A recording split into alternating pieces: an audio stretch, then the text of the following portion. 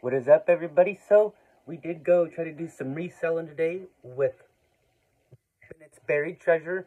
We didn't find anything to resell today. He did, so that's good for him. But we picked up this Demon Slayer figure to add it to our growing collection of Demon Slayer stuff.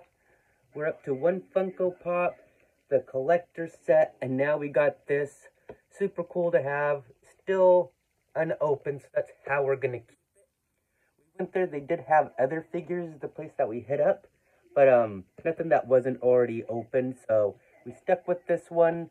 We got it for 15 bucks, so yeah, and I think I remember him as well. He's the one that gets his head blown off by the one chick we have as a Funko.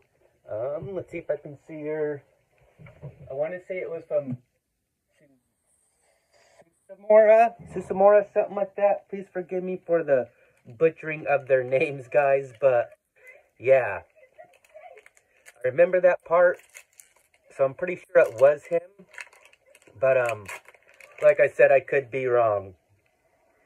But we're also going to open up a Japanese pack. We have the Paris, we have the Growlithe, we have Belton, I don't remember this guy's name. But that's okay.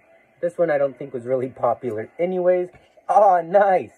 We got the V-Star. Super cool. And just a basic holo. So I'm pretty sure we haven't hit the SR out of this booster box yet. But another little V-Star to add to the collection. Hope you guys enjoyed this video. Don't forget to like, follow, and share this out. Me and the kids are trying to go up in followers on here, YouTube, and all that good stuff. So make sure you do follow our other accounts. Much love, guys. Peace.